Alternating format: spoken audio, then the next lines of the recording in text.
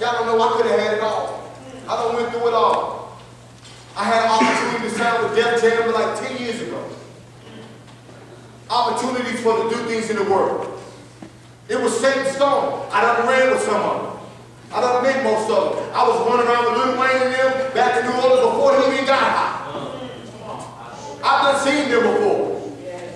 I remember J. Cole, the guy now, he used to come to my studio, my homeboy studio back in Fayetteville.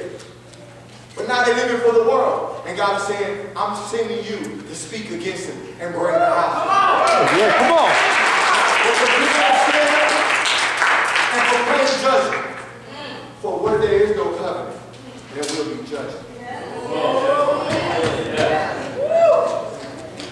For where there is no covenant, there will be judgment. If you ain't wrote that down or got that in your spirit or take a picture of it, I don't know what you need to do.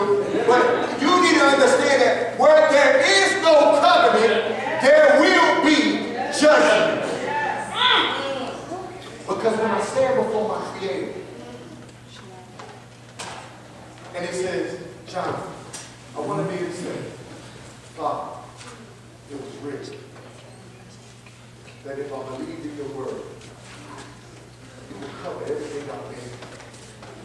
And I believed it and I received it. And here I am. And at that point, I hope he stand me up on my feet. And he said, well done.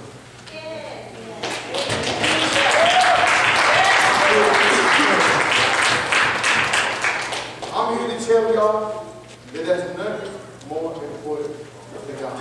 Teenagers, you snicker, you laugh, and you play, and it's not a game. Because you don't know tomorrow will be time to be up. You think you got forever, but you don't. In fact, the enemy is coming like a roaring lion, seeking whom he may devour. That means he's trying to take you out early. It's called infirmities. Yeah. There's spirits that are called infirmities that come to take out people before their time. It happens all the time. And yeah, God has a day for you to die. But sometimes the enemy is allowed to shoot. Come on. Shoot. He plays the game of chicken. Shoot. And steal. Because you know what? Jesus said, my sheep know my voice. And the voice of a stranger will not follow. Come on.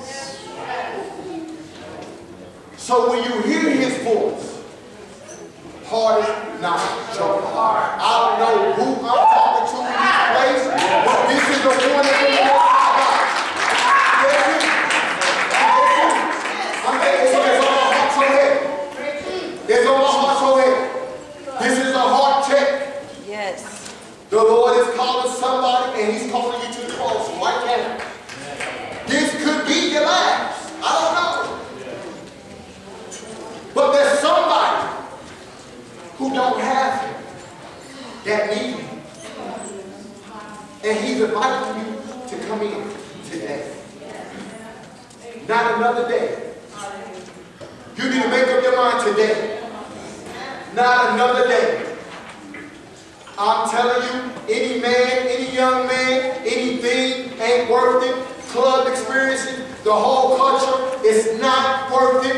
You need to come today. And I'm telling you, you may even feel like I'm not ready. But I'm telling you, if you can just come in faith, God will place His Spirit upon you, and you will find yourself taking on things that have kept you in shame.